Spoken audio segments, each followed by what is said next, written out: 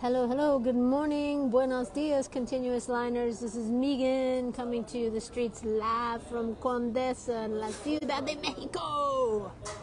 We're having some electricity issues here in the neighborhood, and a lot of the cafes don't have servicio. So I found my one in my neighborhood that does have servicio. Oh, muchísimas gracias. Just in time. Beautiful. It's a big one. Beautiful coffee latte has arrived just in the nick of time. Buenos dias. Salud, salud. Hello. Hi, Lynn O'Brien. Hey, you know what just came up in my memories today is your paper mache dragonfly. All by itself. No words. Just your paper mache dragonfly. It's so pretty. I would imagine it's still in Mexico. I can't imagine it made the trip back to California. It's kind of a Mexican thing, but anyways, hope you're doing well. Hello, Sharon. All right, it's the last day of May. Can you believe it? Can you believe it? It's the last day of May. My God, 2023 is just screaming by us, isn't it? And so this is the last day of our May sessions, and the May continuous line fundamentals, right? So I got a fun day of drawing planned for us. But right now, I have my drawing warm-up book. See that? I hope by now, if you're a participant in this group, I hope that you have a space and a place where you can do your drawing warm-ups. And as a reminder, these are the benefits of continuous line. I know it's backwards. Continuous line helps you push through your drawing fears. Continuous line helps you comprehend, improve composition. Continuous line builds confidence. You too can sit out on the street all by yourself, talking at full volume to your phone because you have no human friends. And you don't mind that there's people all around you who, honestly, they don't care. I mean, they look at me for a second and go, what is she doing? She's sitting there by herself. Oh, she's talking to her phone. But you know what? If they're having a conversation with other people, very soon they'll be having a conversation with their phone, right? Because it's what we all do, right? It's what we do, some more than others, right? I have decided it's worth, I'm not even embarrassed anymore. But at first it was a little like, oh, people are looking at me. And now I don't care, right? I don't care because I feel like there's a higher purpose for this, right? I'm encouraging my artist community to practice. It's just like if I was a yoga teacher. I'm online here to encourage you all to stretch before you do your yoga poses. So let's get some stretching done here. What do you say? Can you hear the sounds of the cafe? Let me fix my belly. It looks huge. Let me see what's going on. Oh, let me just pull my sweatshirt down. That's maybe I'm hanging out. Everything in the back end is hanging out. Are you all enjoying that? Alrighty, so, you know what? I kind of have a habit with a pattern with this, right? I just by default, and if I catch myself, I'll stop it and do something else. But by default, I always start in the corner, in the lower left, and I should start in the lower right. You know why? Because it's harder. In fact, I'm going to just reposition myself right now. And of course the page is curling up and that is bothering my sensibilities, but that's all right. I'm just going to push through my, my, what is that? Like when you don't like things to be out of order. What's that called? Totally drawing a blank on what that's called.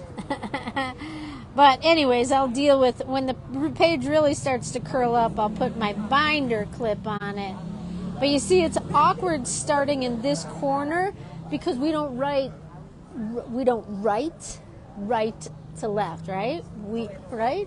Oh my God, how many different ways can you say right? We don't write right to left, right? Here, I'm letting you see the view. I'm going to let you do a little people watching because honestly, it's one of the best things about living in Mexico City. I mean, there's a lot of great things about, I think, honestly, just cities in general. Great people watching, and if you like to draw, if you like to urban sketch, and if you like to draw things like I do, it's good to be in a city. It's one of the reasons why I had to move out of San Miguel. San Miguel's cute, and I have friends there, and it's lovely.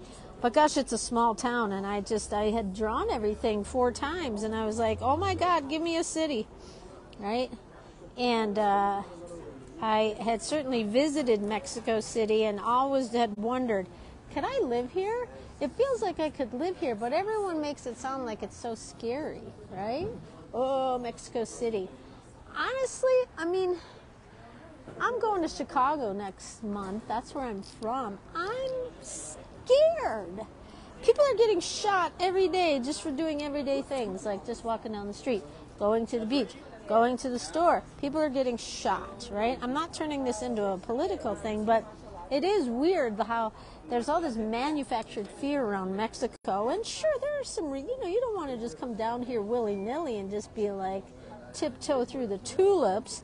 You got to watch your P's and Q's like you do anywhere in the world, right? So I'm preparing myself to go to Chicago, and so I'm kind of listening a little bit closer to what's going on there. Memorial Day, they open the beaches. Well, not just Chicago. There's open fire. There's not open fire in Mexico, right? There has been. It's not, it's just like anywhere else in the world. They're grappling with all sorts of social, political, the whole world is insane, right? Not just this place or that place. Hello, United States. I'd say United States gets an award, though, for being the most insane. Is it just because I'm from there that I feel like that it's most insane? Maybe. I don't know. I know it's not all bad. But the fact that some of these politicians have a chance, politicians who honestly should be in jail, okay, I'm not going to go there. Anyways, I suppose there's politicians here in Mexico that should be, well, we all know this, that should be in jail too. Honestly, I think just politicians should be in jail. Anywho, so yeah, I'm preparing to go to Chicago. My hometown, I have not been there. Last time I was there, Cubs were in the World Series. Barack Obama was president. I remember hearing Poi Dog Pondering at the Goose Club. That's all very Chicago speak. The Goose Club was at the airport, I think. What is that? There's a Goose Island. There we go. Goose Island. Poi Dog Pondering, Jackass Ginger. Yeah, things that you only hear in your hometown, right? So anyways, I'm excited to go back just because I haven't been there in so long. And, but I'm a little nervous too. Who cares though? Honestly, who cares that I'm nervous? You just got to sometimes show up and do the thing, right? Yeah, I'm nervous, but I'm still going to do it. And I'm probably still going to have a great time and see some family and friends. I don't really have much family there anymore. But anyways, yeah, and I'm going to draw that city like I've never drawn it before. I've drawn Chicago. I draw it in my Zoom classes. I actually draw it in my dreams. I honestly draw it in my dreams. I drew the Chicago River right at Michigan Avenue. Right with those little towers on the bridges and the river, and it's right at where the river turns around that horrendous blue building that should be destroyed. But, yeah. So I'm actually drawing Chicago in my dreams. And I think that tells me that I'm pretty committed to the drawing thing, right? I'm drawing it in my dreams. I could still not be committed, but I'm pretty committed, right? I love what the drawing thing is teaching me. I love where it's leading me. It's like everyone else. Life has been a little bit scary and uncertain, right? There's been a lot of uncertainty. And I just feel like just stay with your line, stay with my drawing, just keep making art, right? Keep making art. Let me have a sip of coffee. It's okay to break your line for coffee. I didn't like this coffee for a while, but I think I'm back to liking it. It had that bitter Starbucks burntness. Not anymore. It's pretty good. Or I'm just used to it, right? I don't put sugar in my coffee anymore, right? So it's like a whole new world. Honestly, it's not nearly as fun without sugar. I mean, it's still delicious, but I'm thinking back sort of fondly about the little you get from the coffee with sugar, right? And now it's just coffee with milk, and it's got the but it's not as fun. I'm still going to drink it, though. I'm still going to enjoy the heck out of it. I'll get used to it, right? The whole, eliminating... I'm not fully eliminated sugar, but I'm just not doing sugar in the morning. Thank you, glucose goddess. Boy, the more I learn about that program, the more I'm like, gosh, this is so simple, and it really works. The whole thing is like you eat things in different order. Instead of having, bread... I mean, American breakfasts are, the worst in the world. Breads and sugars and jellies and syrups and... syrups, pancakes. That's all horrendous stuff to eat first thing in the morning, right? Not that I ever did, or since I was a child. But to eat, first thing you gotta eat are vegetables. So I eat a few stalks of broccoli, which is not really hilarious first thing in the morning, I'm telling you. Eat a few stalks of broccoli. What am I, 68 years old? And but you know what? It feels better to be healthy. It feels better to do the right thing, right? Although I miss those coffee and donuts and cigarette mornings. Oh my God. Not really, but I guess there's a bit of romanticizing about it all. Yeah, so a few stalks of broccoli first thing in the morning. Delicious. And I don't cook them, so they're really hearty. I cook them, but not well. And then you eat some protein, some meat. And since I am now working with the Cañada de la Virgen, I have beef jerky in my organic grass-fed beef jerky. So I keep it in my pocket, and I just nosh on it a little bit. Which, honestly, the meat in the morning that's a program I can get down with. Big juicy steak. Now I'm having some beef jerky, right? And then I can have my coffee without sugar.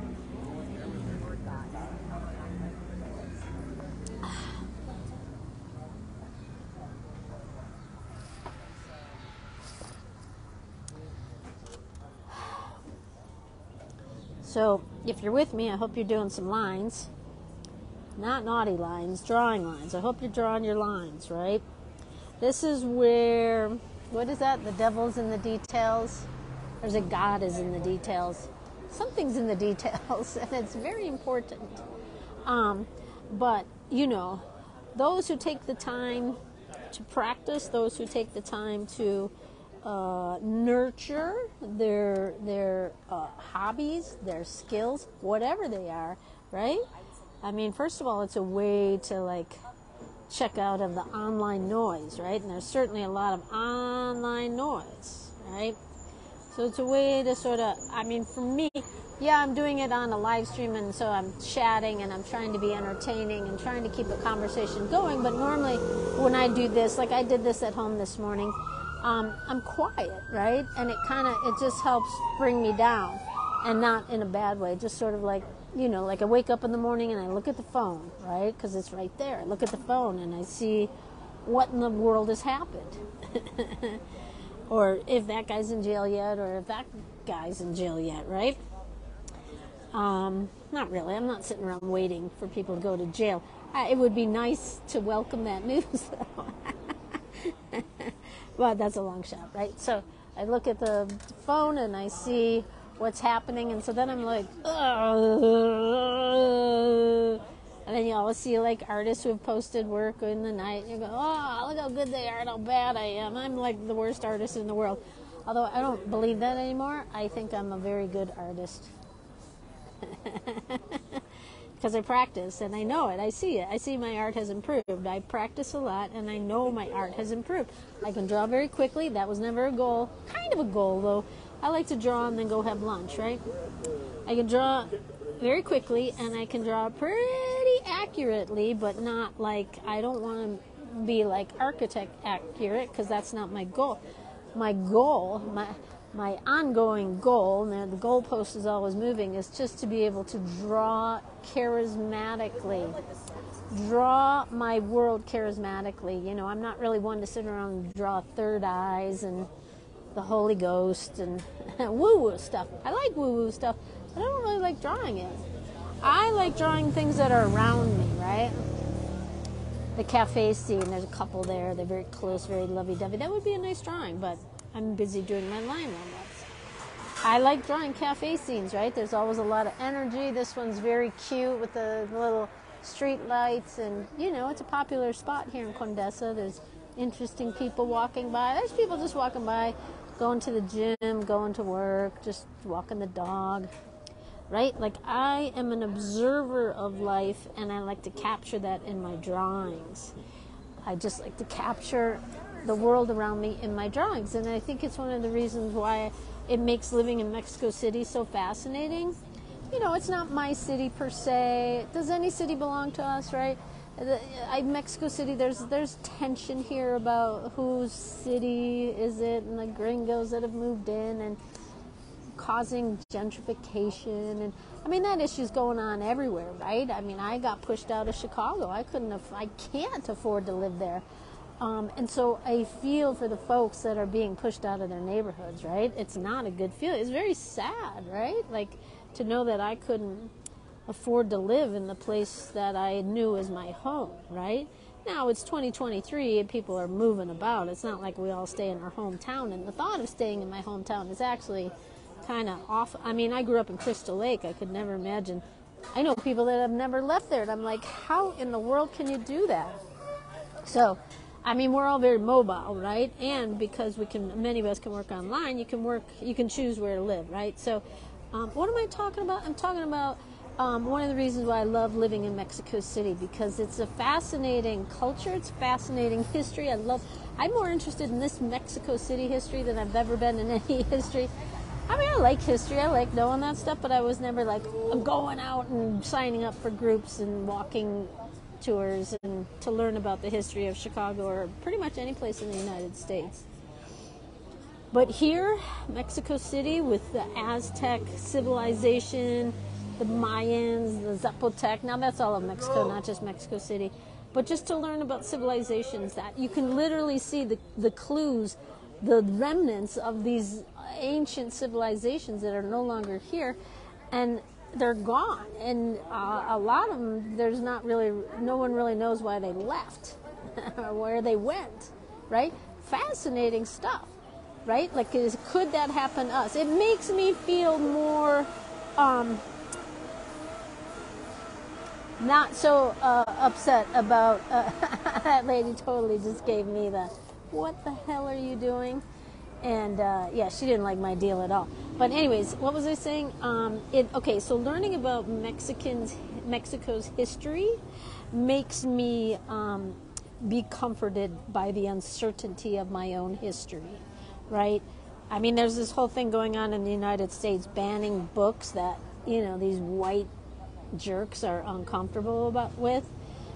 But honestly, if something about the place where you come from, the place where you live, if something that happened in the past makes you uncomfortable, I think that's even more impetus to learn about it and understand what happened and be and know why does it make you uncomfortable? What happened? What is it, right? And in the United States, there is a lot to be uncomfortable about. So, anyways, learning about Mexico's history as I'm living here by myself, drawing it, I guess in a way because I feel somewhat detached from it because I'm not from here. But it just gives me a sense of like, well, I'm not from here, and the human condition and the human evolution has been the constant, right? Like, the more I learn about the Aztecs, their fall down was their humanness, right? You look at like these politicians that are falling down in the United States, it's their human condition that's getting them in trouble, right? They're jerks, and they're jerks, right? And they like to hurt others, or they're greedy or whatever, right? That's their fall down, right? In the quest for power and control and domination, the human condition can get in the way. Oh my God, what am I talking about today? I'm talking about the importance of learning history. And I'm not even a history anything, except I'm just a curious history want-to-knower. I don't have any claim to anything except that I can draw.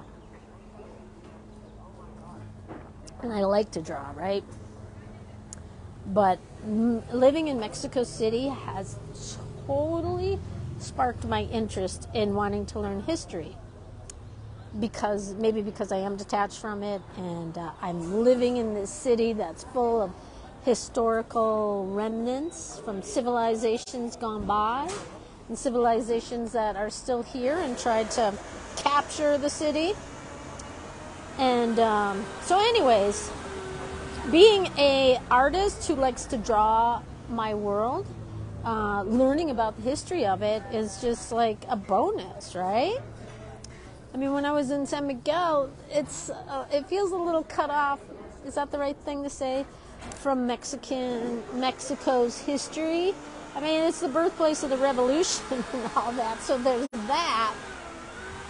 Guanajuato, Dolores Hidalgo, the start of the Mexican Revolution. But it's kind of a gringo fantasy land, right? So I never really felt all that engaged with Mexico's history. But moving to Mexico City completely changed that, right? This is not designed for the comforts of the retired expat here. This is a working, thriving, pulsating, vibrant, complicated, energetically super heavy, yet inspiring city. I mean, I can't even fully describe it yet, right? It's a very complicated city, and you know, and oftentimes folks from the United States just see it and assume it to be a violent, ugly place. And honestly, I know that's here, but really, there's nothing farther from the truth. This is honestly one of the, you know, as an artist who loves to draw, I couldn't be in any better city. I mean, sure, I would like to be in Europe. I would like to visit Europe. Do I want to live there? Maybe someday. I don't know. But cost of living wise, it's like right up there with the United States, right? The United States is off the charts. I can afford to live in Mexico City and be an artist, right? Now, it's not perfect. Some days I'm a little hungrier than others. Some days I'm a little fuller than others, right? So, you know, I'm not a starving artist, which I think that, you know, just growing up with the family I grew up with, like, of course, if you were to want to be an artist, of course you're going to starve. Of course, I mean, no matter what you do, you're going to starve, because that's the kind of family I grew up with. Very, like, you know, my mom was always like, we are stock people. We will have to work hard for everything. And I didn't really understand what she meant by that, but I understand it now, because that's what she did. She worked very hard. Like, her hands were like, they were very hard, right? She worked very, very, very hard. If she were to see my hands right now, I mean, she'd be like, do you even work? I do keep my hands protected, though, because they're my magic hands, right? This is where the magic comes out of, right? So I try to keep my hands safe, right? If I lose my hands, then what, right? So anyways, you know, having grown up with this mentality of like, you will have to work hard for everything you do, of course I would think that being an artist would mean that I would be starving and, you know, bereft and unhappy and just homeless maybe. I don't know about homeless, but it would be very hard, right? You look at the lives of the women artists, you know, in history, a lot of these women who made it, didn't make it till after they were dead, right? And so their lives were filled with hardship. I mean, who was an artist that had it easy? Well, no one has it easy in life, right? Life is life, no matter what, even if you have money, right? Frida Kahlo, her family was wealthy, her father was from Germany, right? So she wasn't fully Mexican, right? I've heard Mexicans say, like, oh yeah, the German princess, right?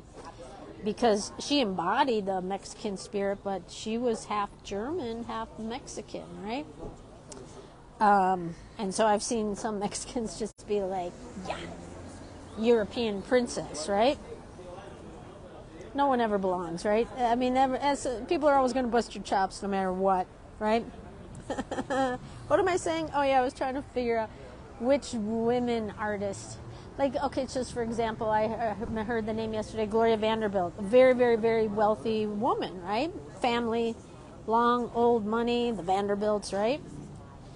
Her life was not easy. She designed jeans. I used to have them when I was in 8th grade. I love them.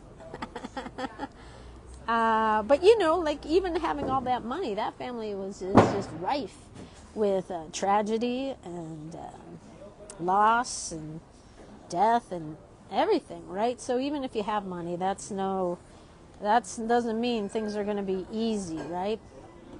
So anyways, boy, I'm really going off on a tangent today.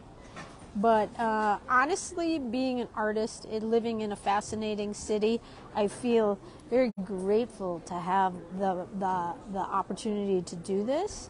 And I don't want to live here and just not know anything about it. I think that's how a lot of Americans are perceived, as coming here and just wanting to recreate their American lifestyle here and not know anything about the Mexican life, the Mexican history, the Mexican hardships, right?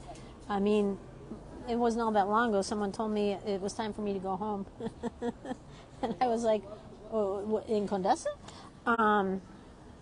You know, like, first of all, I'm like, this is my home. I don't have any other home. I suppose the United States is my mother country, but I don't have a home there. You know, so I think whatever you can do to stay connected to your art.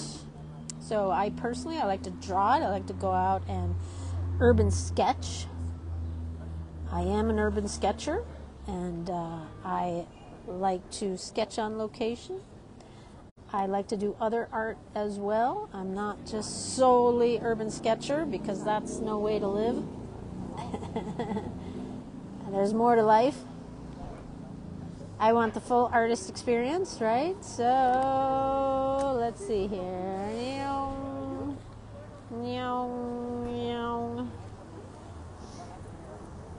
So enjoy your artist experience, right? Just learn things. You know, learn things. Learn about the ones that have come before us, right? Oh, look at this. It's like a butterfly. Yeah, I'm finishing big with a heart. Go easy on myself. Go easy on others. Go easy on myself. Go easy on others, right? Go easy on myself. Go easy on others.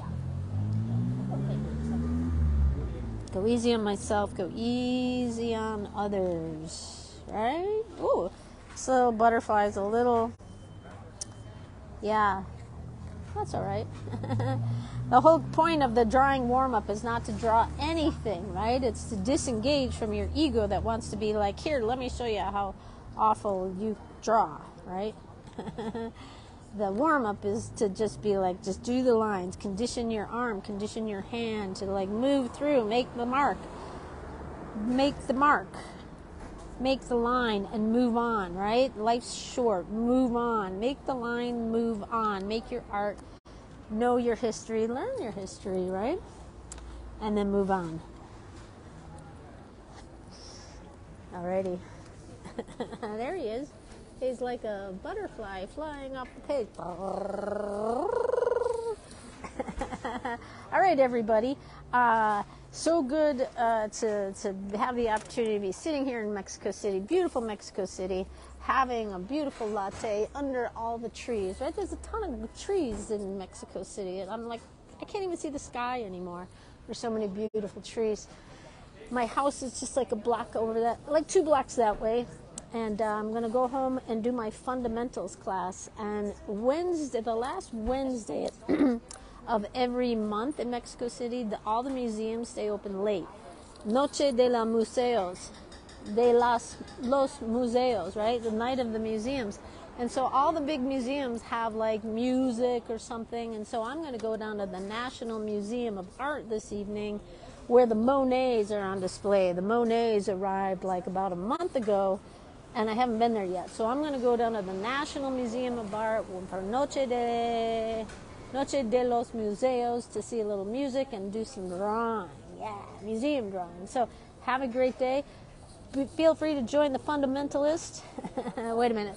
The Continuous Line Fundamentals. The new session starts Friday. June session starts Friday. We're on the last day of May. Can you believe it? I got to go pay my rent, and I'll see you all later. Have a great day. Bye. See you in June.